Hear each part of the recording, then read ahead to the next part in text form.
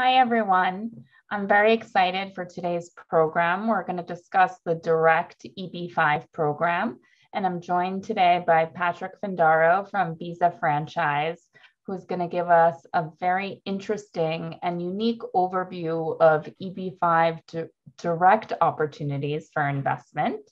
And I'm going to talk about what the program is, what are the requirements to apply, and what are the recent changes in the program.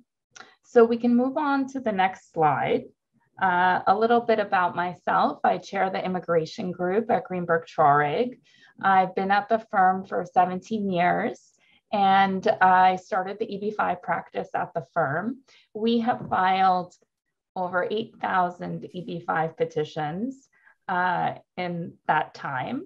And we have extensive experience working with businesses to structure them to be compliant, both from an immigration and corporate securities perspective, as well as helping investors to prepare their source of funds, to do due diligence on investment opportunities, and to determine if they are the proper route for them to apply through the EB-5 program. First, let's touch on the legal requirements. So the direct EB-5 was introduced by I-829 in 1990. And when it was introduced, it was automatically a permanent part of the law. So this differentiates this program from the EB-5 Regional Center program, which came later in 1993 and was always a pilot program. And until now, that program requires reauthorization.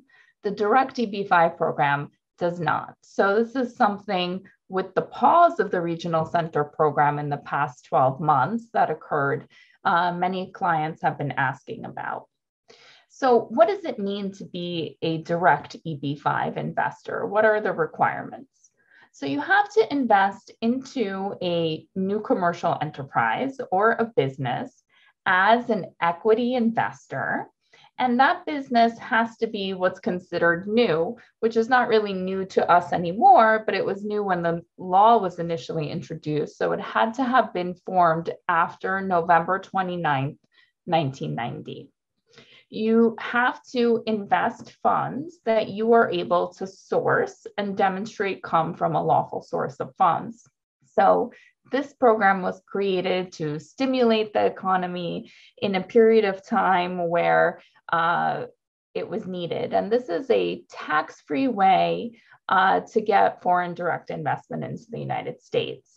We're going to talk about the investment amounts in a little bit, so I'm not going to get into them initially, but I do want you to know that they were increased for the first time in the past few years, and they will be adjusting for inflation every 5 years going forward. In terms of the investor source of funds, the US, of course, as a public policy, wants to make sure that the money being invested in the country comes from a lawful source.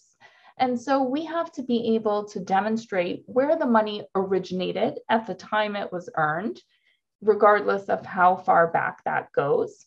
And then the movement of the money all the way until the time of investment into the EB-5 business. Depending on where applicants are from, this can sometimes be challenging because certain nationals of countries don't always use banks. Some countries operate more in cash. And so we do have experience working with people from around the world. And we have been able to create creative ways to demonstrate the source of funds to the USCIS. But I will tell you, if we feel that the source of funds is deficient, we would not file the application, because it would not be beneficial to the investor and it would not be beneficial to us. So that is something that we evaluate at the get-go. And sometimes one source of funds may not work, but we may find another. And we'll talk about that in more detail as well. So the money has to be at risk to qualify for the direct EB-5. And people often get scared by this concept. What do you mean at risk? Am I going to lose all of my investment money? Well, the answer is no. The law doesn't allow for a guarantee of a return of funds. It also doesn't allow you, like some other countries, to get something in return for your investment. So you can't buy an apartment and have it qualify for EB-5. Rather, you have to invest in an operating business. And just like any other investment, if the fortunes of the business do not go well, you can lose the funds. If they do go well, you can get the money back at the end of the investment period. You can generate returns and make money on your investment as well. So it's treated just like any other business investment you would make, subject to loss or gain. Likewise, funds have to be put into use in a business. They can't just sit in a trust account for the investment period that's required. They actually have to be put to use. And the reason for that is that the goal, as I mentioned, of the EB-5 program is to stimulate the US economy. And so there is a component that you have to, by virtue of your investment, show that the business created 10 new full-time jobs for US workers. And US workers are defined as US citizens or permanent residents. And full-time is defined as at least 35 hours per week, W-2 employees. There is a certain exception to this job creation for troubled businesses. I'm not going to talk too much about it today. It comes up rarely, but if it does, we would address it. So I just mentioned when we began the regional center program, and then I went right into the direct program. So the biggest difference between these two programs, besides the fact that the regional center program has to continuously be renewed, is the way they calculate jobs. So whereas the direct requires W-2 employees on site, the regional center program has an economist model job creation indirectly, and that job creation is based on expenditures or revenues of the business. So it works for very large scale projects. It works for a lot of commercial real estate projects, but you also carry the risk that if the building isn't constructed, if the money is not spent, that jobs are not created and you may not get the EB-5 in the end. Likewise, when you work with an EB-5 regional center, it's different than a direct because as a direct investor, you're coming in as an equity investor directly into your business. And when you invest in a regional center, typically we form a fund, which is a special purpose vehicle. And investors pool their money into the fund, and it can be either an LLC or a limited partnership, depending on the structure chosen. And then that pooled money gets loaned to a project most commonly, or it can take a preferred equity stake in a project. So the structure here is very different. Under the new EB-5 law that passed previously under the direct program, you could pool direct investors into projects. This is no longer the case. There's no pools allowed for the direct EB-5 investment. In terms of 829, and what is 829? 829, so when we filed the EB-5 petition, it's an application for an initial green card. And then once the individual gets conditional permanent resident, they have 2 years to live in the United States. And then they file for a permanent green card. And that is called an I-829 petition. That petition has to demonstrate two things. One is the jobs were created by the business.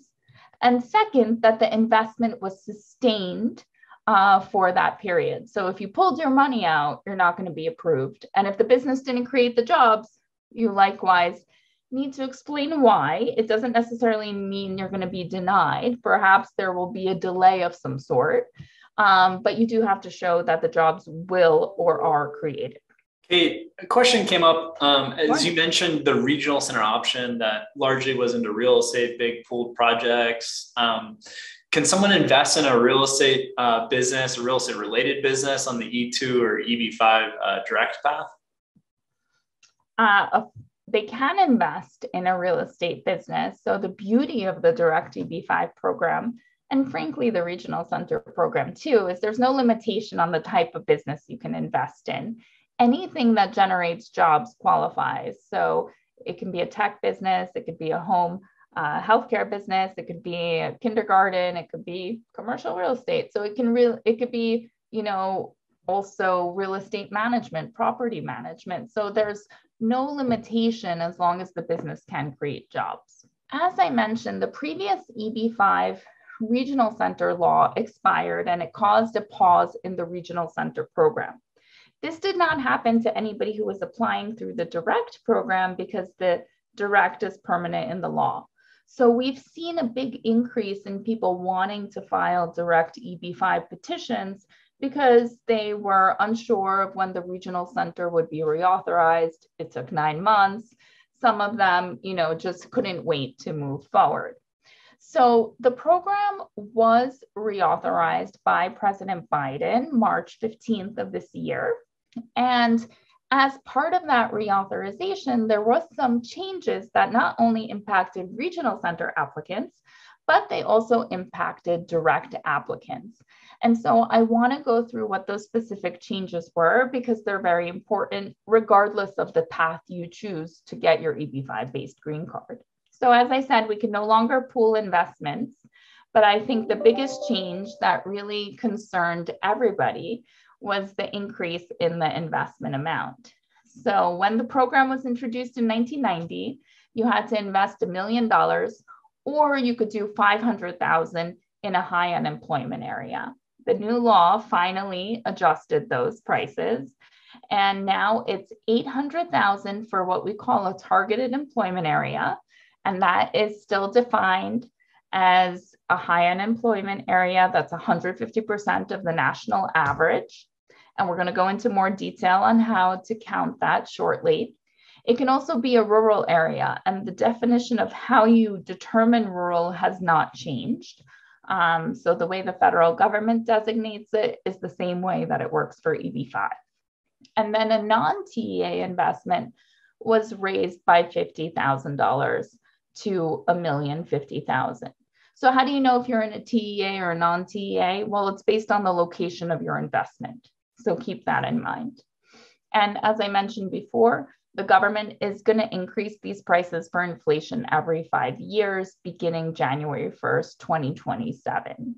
So more detail on the TEA. So previously, the way we determined a TEA is we would go to the state workforce agency in the respective state where the project was located, and they would tell us if the area that the project was in was a high unemployment area or not. And if it wasn't, we could join contiguous census tracts to get an aggregate that we would then average to create a custom area that's 150% of the national average for high unemployment.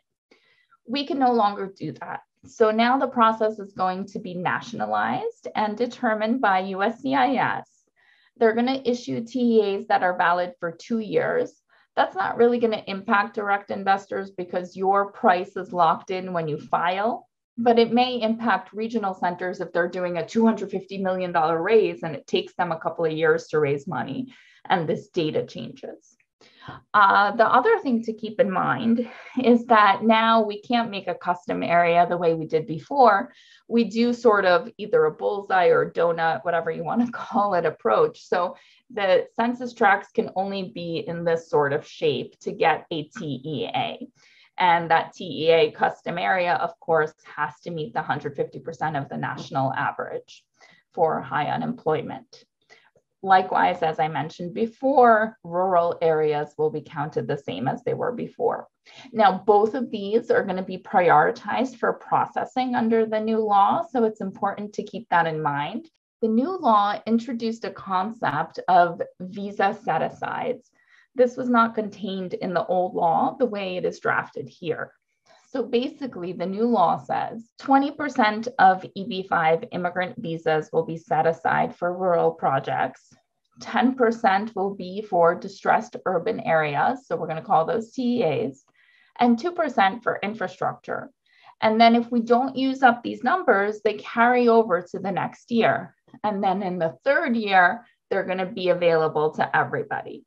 So if you're looking to file an application, and you're coming from someplace like China, where you have a quota backlog, this may be very helpful in terms of cutting down your processing times. and wait times for issuance of the visa. So as I said, we have to show that there's a lawful source of funds in order to file an EB-5 petition. And many times, I'm sure Patrick has experienced this as well. A lot of parents give their kids money because they went to school here, they want to stay here. It can be rather difficult to find an employer sponsor. And so they give their adult children a gift and they have to be able to source. So they have to show where they earn the money. They have to make clear that there's no expectation of return, but that's perfectly acceptable. And there doesn't have to be a familial relationship either. We've seen it in many different, instances. I did one couple, they were very sweet. They had a housekeeper for 30 years. They couldn't imagine leaving and coming back to the US to retire without her. So they gifted her the money to do the EB-5 and she joined them. So gifts are okay as a source of funds. Unsecured loans are okay. So you saw before in the slide, I said no loans for a direct EB-5. Well, that basically means you have to be an equity investor into the project. But the equity that you're investing, well, you can't loan it to the project. You do have to give it to the project. You can get your capital contribution in the form of a loan. And typically, you have to show how it is collateralized.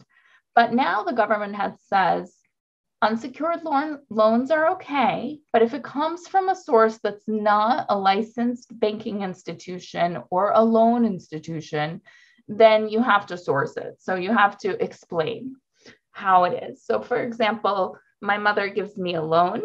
I have to explain how she earned the money to give me the loan. And if it's unsecured because, she doesn't feel right, collateralizing the loan, that's okay. Likewise, many projects charge administrative fees. These are their out-of-pocket costs that they incur in preparing an EB-5 offering, right? So there's different documents that need to be prepared. There's accountants involved, lawyers involved, franchise brokers involved. There's a whole army of people that have to come together to put together an EB-5 offering. And so those costs are often passed on in the form of administrative fees. And previously, we didn't have to explain where they came from, but we always did because we would get the questions. Now, USCIS has said, look, we're going to make this the law. You have to explain it to us. So one of the most beneficial and I think exciting changes in the new EB-5 law that is so positive for investors is that previously, if you were in the United States, you could file your EB-5 petition, but you have to wait for it to be approved before you can move on to filing your green card application. And I'm not just an EB-5 lawyer, I'm an immigration lawyer. So I would help to figure out for people that were here, if they were finishing school, if they were ending their work on an H-1B, whatever status they were in, how we could keep them here until this process moved along. Well, now you can file your EB-5 petition and your green card application simultaneously with USCIS. And as part of that green card application, you can also apply for work authorization, for international travel authorization. And so while the application is being reviewed, theoretically, you will have the right to work and travel. Now, I say theoretically, because we do have to take into account there's also processing times for USCIS. Unfortunately, they have slowed down significantly since COVID started. But the good news is they have stated their goal is to bring those down and to be more reasonable. So there may be a break in work and travel authorization, but you will eventually get that. And you do have the right to remain in the US now while they are reviewing your application. It does, however, have certain conditions. So you have to be in the US. If you're applying from overseas, you don't get the benefit. You have to wait for the 526 petition approval, and then you process in your home country for the immigrant visa, enter the US. The first day you come in on your immigrant visa, you become a green card holder. You also have to have a current priority date. So if we're talking about people who are backlogged, and by that I mean their US public policy only allows in each immigrant visa category no more than 7% of a particular country's nationals to be allocated immigrant visa numbers each year, because the government wants diversity in people immigrating to the United States. So when more people apply, then there's numbers available. What we call a quota backlog or a visa backlog develops, and they have to wait in line. So right now for Chinese nationals, if you're looking at the regional center dates, they're quite backlogged, about 2015, 2014. You have to check the visa bulletin if you're Chinese to see if you're current, but all other nationalities right now are current for applying for EB-5. From what I saw, Kate, because we had a prospective Chinese investor ask us about this, and we looked at the visa bulletin. And it seems like if they do a rural investment, that's current. But if they're just doing a direct investment right in Manhattan, then they're going to have to wait a while to get right. So this goes back to what I was saying about the visa set-asides, that for many of them, it's advantageous to invest particularly in those projects to get around this backlog issue. And the new law gives them the flexibility to do that. So playing this out, foreign students wrapping up their undergraduate education, or maybe they're in a 1 or 2 year graduate program in the US, instead of dealing with H-1B, OPT, all that, could they start the investment into a direct project, whether it's their own business, a startup, franchise, and then start this process and get the I-485 started so they can then travel back home for the breaks? So you can apply while you're a student, absolutely. And so you can get this process underway. You can get the EAD, which is the work authorization, and the advanced parole travel document issued. And then you don't have to deal with a lot of these things like OPT, CPT. You can get it all through the adjustment of status. And so it is a great thing. But the only other thing to keep in mind here is the principal applicant either has to file with their family members. So remember, spouses and children under 21 can also derive the green card benefit. But if the principal applicant is overseas and the children are here, they can't file unless the principal applicant files first or together with them. I see there is a couple of questions that came in. Can a potential investor use their, I'm assuming they mean 829 period of 2 years, valid visa to raise money in the US? So once you become a permanent resident in the US, this is the amazing thing about the EB-5 program. You're essentially sponsoring yourself for permanent residency. You can work or not work. You can travel in and out freely. You can reside in the US. You can be retired. You can raise money. You can open a business that does not have to be tied to the EB-5. You have the flexibility to do that because you're a permanent resident of the United States. But if you're asking, do you have to invest all of the money in order to file? The answer to that is no, not necessarily, because the way the law is drafted, you can be in the process of investing. But by the time your 526 petition, which is the EB-5 petition, is reviewed, they will want to see that you have committed all of the funds. Another question came in. I plan on purchasing an existing multi-unit franchise in Florida under an E2 visa. Down the road, I will be opening a new store with at least 10 new jobs. Is it possible to apply for an EB-5 while already in the US and working under an E2? Absolutely. We do a lot of them. And we may need to discuss structure with you and how to do it. Because sometimes when people do E2, they don't always contemplate EB-5 at the time, and then EB-5 comes later.